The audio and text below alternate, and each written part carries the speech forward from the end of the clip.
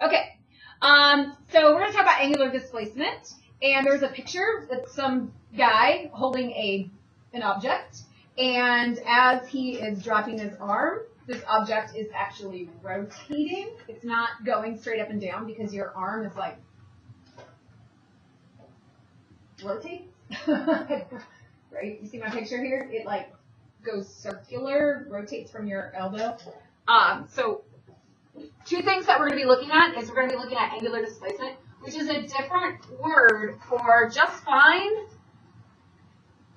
the angle in radians.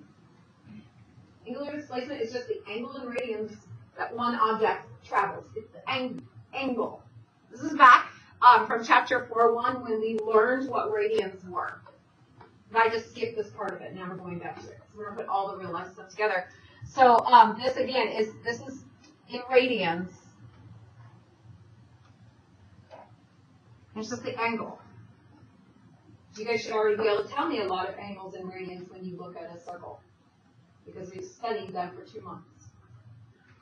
And then the second thing that we're looking at is you can also find theta by using the arc length. And the arc length in this picture would be, if there is actually a circle here, the length of it. It's part of the circumference.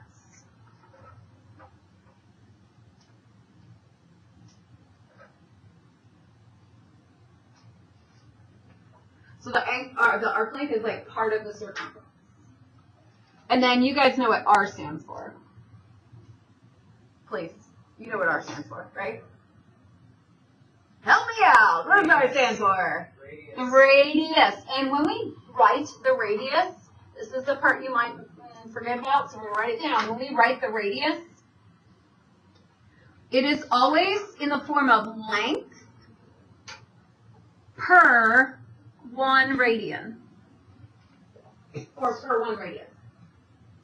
Remember when we talk about radians, radians are the measure around the circle, the angle that is formed by taking the radius and putting it around the circle. If we take the radius and we go that far around the circle, the angle, the central angle, is the radian that matches up. So that's where this comes from. Just remember that we are going to use this unit when we use radius. So this might make a little bit of sense here. If we have a Ferris wheel and it rotates 2.5 times, what is the angular displacement of the people on the Ferris wheel? So angular displacement is just asking for theta in radians. So if you imagine a Ferris wheel, there's some people, they're going around 2.5 times. What's the angle they travel through? That's what it's asking, okay? Do you know what they would travel through if they went around 1 whole time? 2 pi. What about 2 whole times? 4 pi. What about 2.5 times? So we know the answer is 5 pi, but I'm going to show you how to use the formula to get it. Okay, so we're going to use the top formula, which just says theta is equal to the number of revolutions, so that's going to be 2.5 rev multiplied by 2 pi radians per 1 revolution. That is saying it is 2 pi around the circle 1 time. We're going to multiply that by 2.5 times around the circle. Does that make sense? Because right now it's pretty easy numbers. It might not make as much sense when we start combining it with other stuff, so I want you to really understand this part. That's why we spend a whole day on it. Now, if you're in physics, you start out at the beginning of the year by talking about converting units. If you're not in physics, look at converting units right now. When I multiply straight across, what happens if I am multiplying by something that has revolutions, but I'm also dividing by something that has revolutions? They cancel. What is my units when I'm all done? And isn't that what I was trying to find? Theta in radians. I was trying to find radians. So there's one way to kind of check that you're doing this right, is that your units are going to cancel and give you the units when you're done. Now, 5 pi radians is an exact answer. I might ask you to find an exact answer. If it's exact, you don't type it in the calculator, you just do 5 pi, write it down. If it's approximate, that's when we pull out our calculator. So go ahead and type in 5 pi. Let's do 3 decimal places.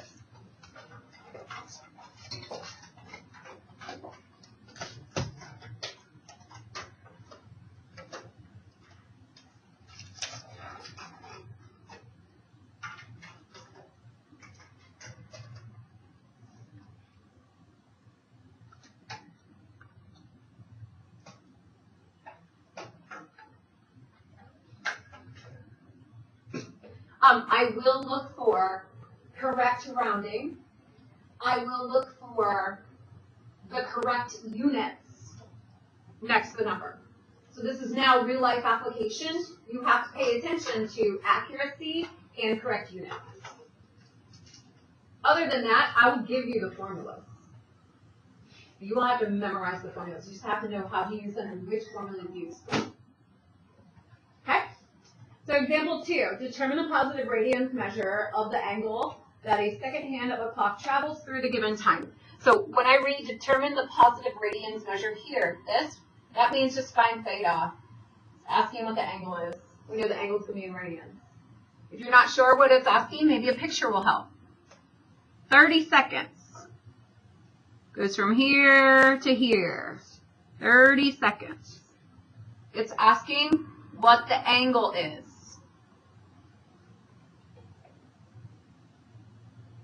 Do you know the answer yet? Oh, don't look where I ended. Like, think about how far I traveled. Yeah, we traveled half the circle, that's fine. But now let's go through the formula to see how that works with the formula. I'm going to give you one so you can't look at it and just guess. So the formula says theta equals the number of revolutions. So how many revolutions did this second hand go if it went 30 seconds? A half, 4.5 of a revolution. Now, if you don't know how I got a half, we took 30 and we divided that by 60. We did a part over the whole. We just found a fraction of the whole. 30 seconds out of 60 seconds is a half. That's the number of revolutions. We multiply that by 2 pi radians per 1 rev.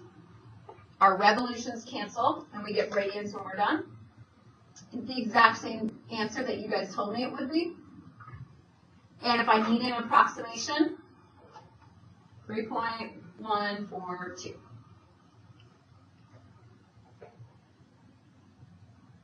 Could you look at 55 seconds and tell me that answer? Like without doing the formula? Here's my clock. 55 seconds. Or you're going to have to do some math to figure that one out. That's not one that we know from before. Okay, so we're going to do the number of revolutions. How do I find the number of revolutions? Jasmine.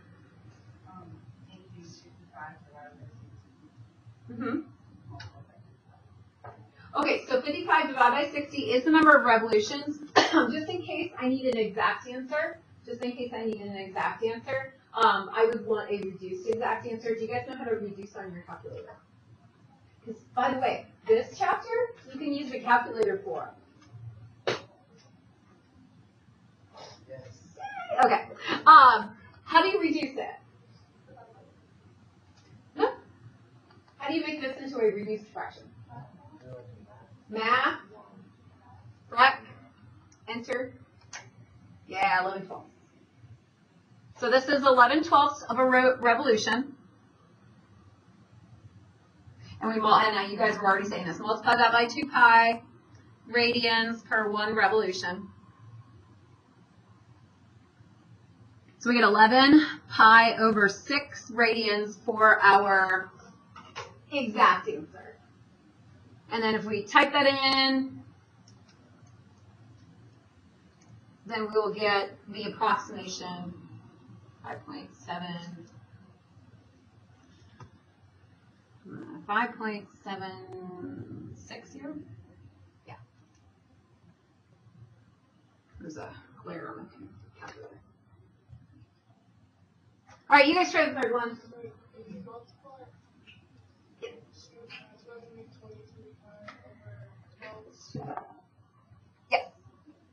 and then I reduce it by 2.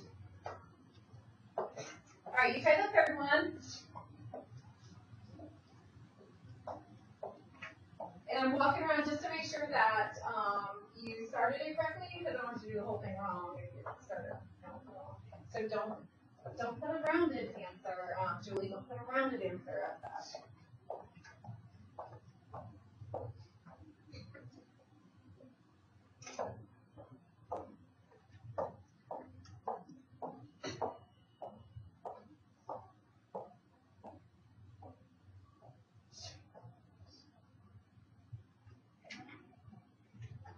We have to find the number of revolutions. So when I did the number of revolutions for this one, I did 85/60. For this one, I did 30/60.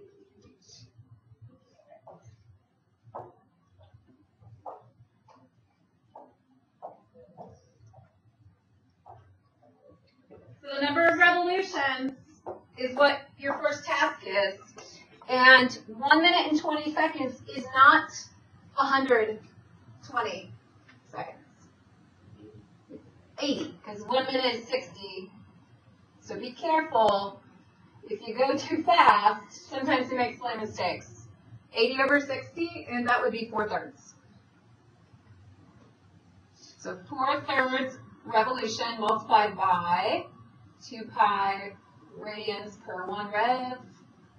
Revolutions cancel. 8 pi over 3 radians for our exact answer. Approximately 8.378 radians. I did that in my head, just leave it down. Questions on moves? So you can find the angle.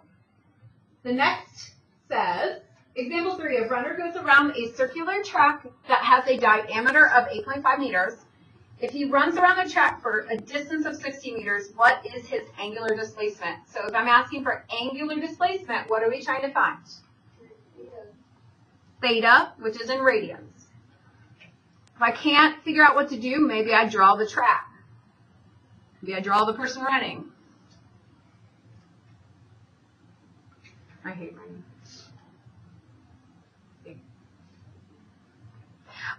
Anyway, the person's running, and what do we know about this track? Okay, diameter. That goes through the center. But all of my formulas, nothing has diameter in it. What do they use? Radius. So we're going to find the radius by taking half of the diameter, 4.25 meters per 1 radius. There's our radius, 4.25 meters per 1 radius. Okay? I also know that the runner ran for 60 meters. That's a length around the track. What is that called when we talk about around the circle? Okay, circumference would be around 1 time. Is this exactly 1 time around? We don't know. So there's another word in the formulas. It is the arc length. It is, because he might only be going a little part around the circle. We don't know. It's part of the circumference, which is called the arc length, which is represented by S. So we are given S, and we are given R, and we are trying to find theta. Which formula do we use? S over R. Yeah, that second one, S over R. So we're going to have theta equals the 60 meters over 4.25 meters per 1 radius. So when I put that over it on top of each other, I now have a fraction inside of a fraction. So instead of dividing by a fraction, multiply by its reciprocal. And when you flip it, you should say, oh, my meters cancel, and I'm left with radians. Because that's what we're trying to get.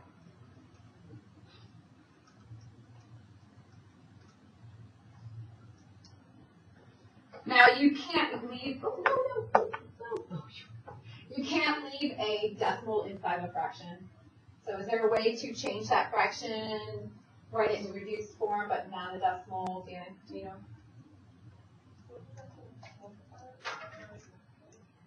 Well, you can, or since you are able to use your calculator, you can also use MathFrac. It'll do it for you. Yeah, you'd have to multiply by like 4, I think. But if you do MathFrac, it'll change it into the fraction for you. 240 over 17.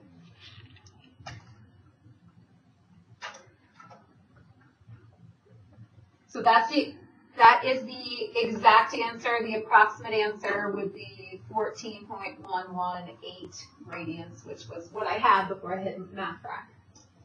So I got both answers. I have the ability of telling the future.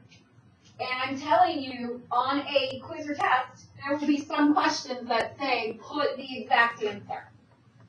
There will be some questions that say, round the answer to 3 decimals. So you have to be able to do either. So as you're doing your work, you should have the exact answer somewhere in your work before you have that final answer. Just so you're prepared for either. All right, on the back, we took that second formula from the front and just rearranged it. That second formula was theta equals S over R. If you multiply both sides by R, then you get S equals R theta. It's the exact same formula from the front. It's just written in a different form. So if you want to solve for the arc length, you would use this one. So a second hand on the clock is 6 inches long.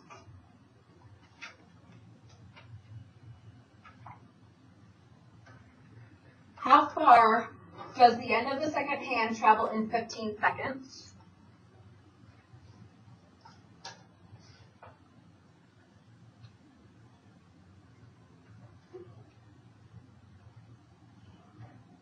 So in 15 seconds, we should already know where that is around the circle, like how much of a revolution that is around the circle. We should know that. But if not, how do I find out? 15 seconds around the circle, how much of a revolution? How do you find out? You knew it? 15 over 60. You put 15 over 60, right?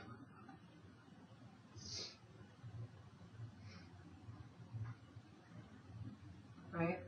So that's my revolution. So we need to find the arc length.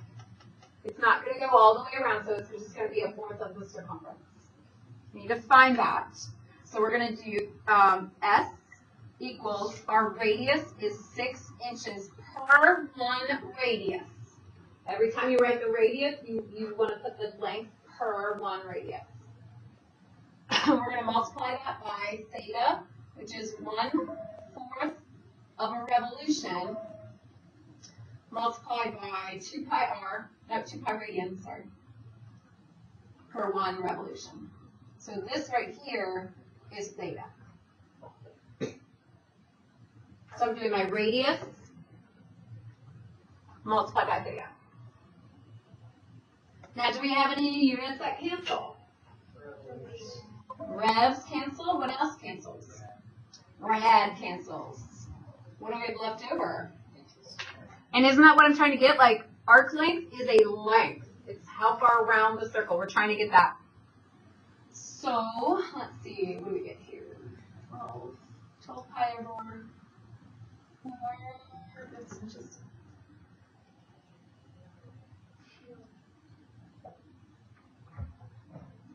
So when I cancel everything, I get 3 pi inches. Which is probably not something that you could really describe lengthwise. So if we type 3 pi into our calculator, it might make more sense when you hear, oh, that's approximately 9.425 inches. Just less than 9.5 inches.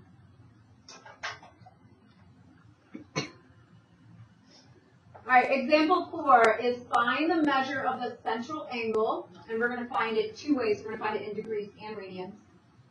I'm sorry, DMS is degrees, minutes and seconds, so it's going to be like really exact. If the arc length is 5 centimeters on the circle with a diameter of 6 centimeters. Do any of our formulas have diameter? So what do I really want from that diameter information? The radius is 3 centimeters. And again, that's going to be 3 centimeters per 1 radius. We know the arc length is going to be 5 centimeters. So I'm just approximating how far around 5 centimeters is. That's just an approximation. We have to find the central angle from geometry. That's that angle that makes the arc length 5 centimeters. The angle, right at the center. So which formula should we use if we know the arc length and we know the R? The one from the front, theta equals S over R.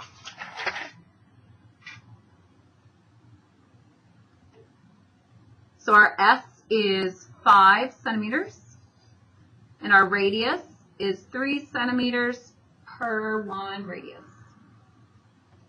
So we'll take 5 centimeters, and instead of dividing by a fraction, I'm going to multiply by its reciprocal, which cancels the centimeters.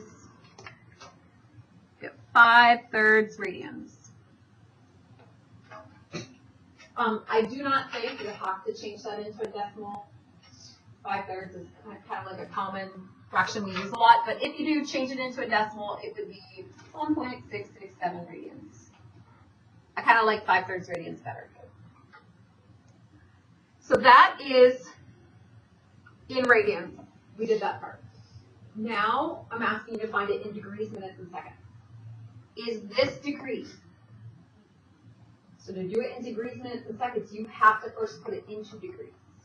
And in section 4.1 2 months ago, we found out how to change any radians into degrees. So I'm going to, hold on 1 second. I'm going to start with 5/3 radians. And then I'm just going to remind you that, here's 5/3 radians approximately. Here's my hand. If I change this to degrees, will this angle change? It's going to be the same measurement. It's just like, it'll look different because we're converting it to different units, but it's still going to be the same measurement. So whatever we multiply has to have a value of 1. You cannot change the value of this picture. It's still going to be this picture. So I'm only allowed to multiply by a value of 1. So you tell me what I can multiply by that changes radians, divides out radians, puts it into degrees. So you're telling me what degrees and radians equal each other. 180 degrees and pi radians are the thing. So we can multiply by 180 degrees per radians, or pi radians. Those are equivalent. They're the exact same place on the unit circle. So this is really like multiplying by a value of 1. So multiply that, and I get 300 over pi degree.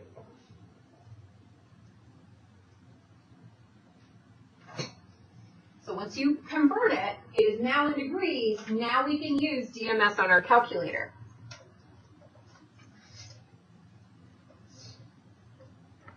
So on my calculator, I'm going to do 300 divided by pi. This is about 95 point some degrees. It does not matter. It only matters when we use trig, like sine of something. Because what the calculator, it's just taking 300 divided by 3.1415926, whatever the rest of the numbers are. Okay. Now, I need to put this into DMS. So just a reminder, to get to DMS, we do second angle, which is the apps button, and then choice 4 is DMS. So we converted it to degrees. 300 over pi is degrees. And then you do the DMS button.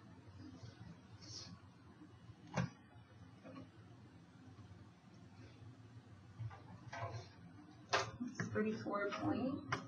Where's the DMS button? The DMS button is second apps. Okay, and then we have one more example to do. How are we done? Okay. We have one more example to do. Any questions before I go on?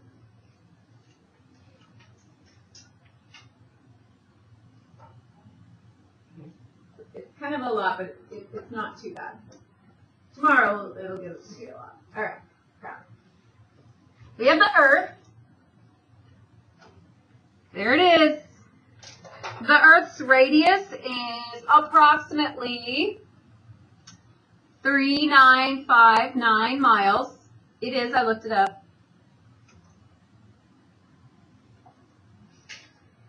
Do you guys know the latitude of the equator? 0. Yeah, the latitude of the equator is 0. So right here, if I go straight across, this is like 0 degrees. Here it tells me the latitude of Rome, Italy is 41 and some degrees. So, okay, so there's Rome. And then Copenhagen, Denmark is 55 some degrees plus some. So there's Copenhagen. So that degrees rises above the 0 degrees equator.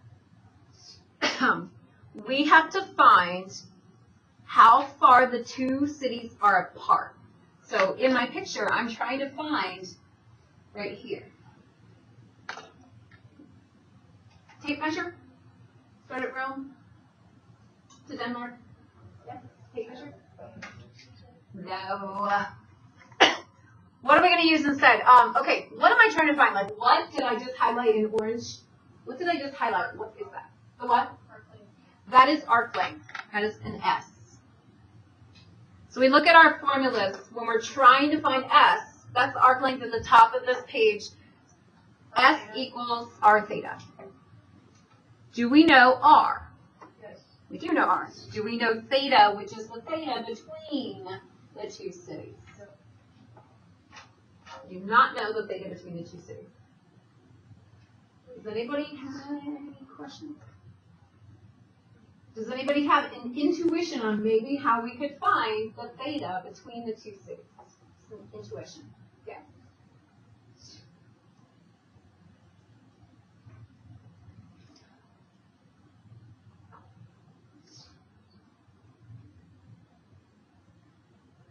Charlie? The difference between 55 degrees and 34 seconds and 14 degrees. Right. So you said difference. What operation is that? Subtract. Subtract the two. So we're going to take the bigger one.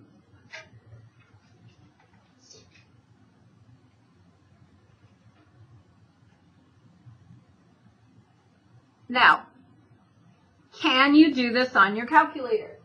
Yes. Good. Then you can totally do it on your calculator. I'm going to do it by hand.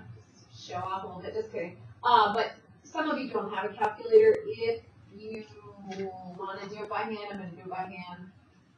Subtracting.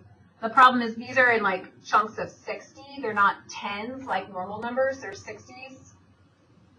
So when I go to subtract 40 minus 54, I have to borrow from the 55. But what I'm actually borrowing is not 10. I'm borrowing 60. So that makes it 100. But other than that, it's pretty easy. Now, if you're doing it on your calculator, please tell me if you do not get 13 degrees, 46 minutes, and 24 seconds. If you're doing that on your calculator, you're going to need that on your calculator if you just type it in or if you subtract it. Please tell me if you don't get that so I can help you.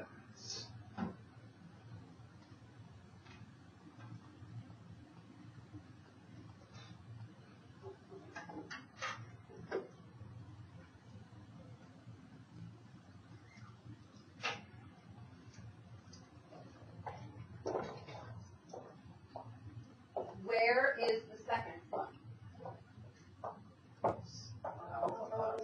Alpha plus sign. So everybody who's not using their calculator, you should be using your calculator so you remember where this stuff is, because I will not be following you home to tell you. You can look it up on the internet.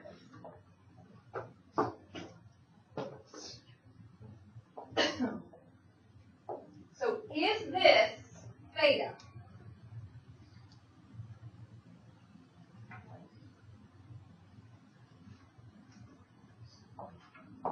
What do we know about theta?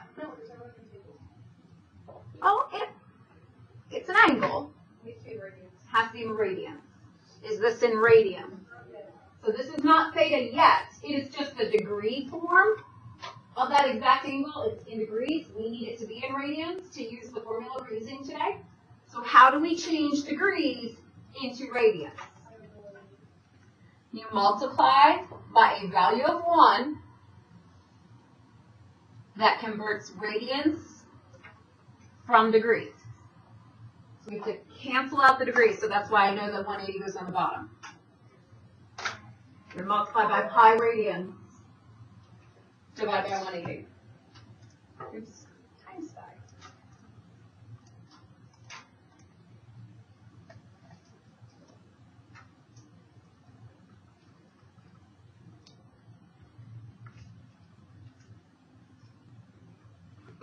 Okay, this is not my final answer. This is just the radian, and I'm going to leave that entire number on my calculator, so I'm going to use that entire number. I just wrote down some of the numbers in my work. Okay. My next part is, what am I really trying to find? What? S. So I'm trying to find the length. I'm trying to find that arc length, and that says to take theta, which we just found, and multiply that by the radius. So I'm going to take my radius, which is 3959 miles per 1 radius, and multiply that by that last answer that I just had.